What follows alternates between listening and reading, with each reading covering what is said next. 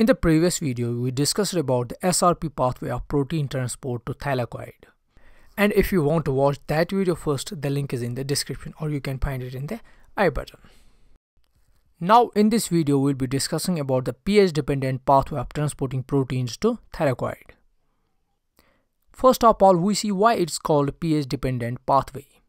It is because this process is powered by electrochemical gradient, which is maintained across the thylakoid membrane. Now let's get to the pathway. Just like in the previous pathway, we have here same tick and talk complex of inner and outer membrane respectively, shown in the diagram. Then onto the thylakoid membrane, we have the translocation, which is composed of several proteins. Now the protein to be transported to the thylakoid lumen is the precursor of metal binding protein.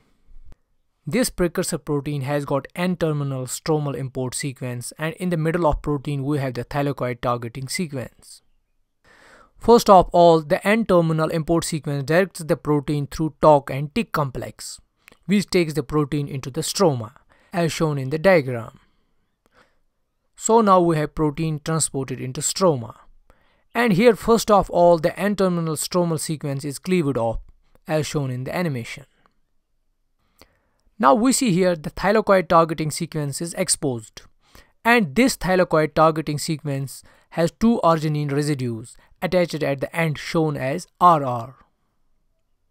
These arginine residues are crucial for recognition.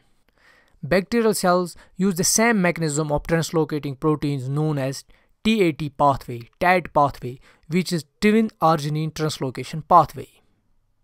So for this pathway, we need two arginine residues RR at the N-terminus of thylakoid targeting sequence, and we also need pH gradient across the membrane. In the next step, the cofactors in the form of metal ions are added to the metal binding protein as shown in the diagram. And it must be noted here that the metal binding precursor protein folds in the stroma to accommodate the metal ions in its structure. Then ultimately the metal binding protein gets through the translocation present on the thylakoid membrane and directs the protein into the lumen of thylakoid.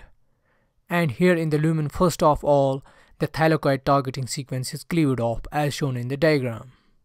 And finally we get the mature metal binding protein in thylakoid lumen.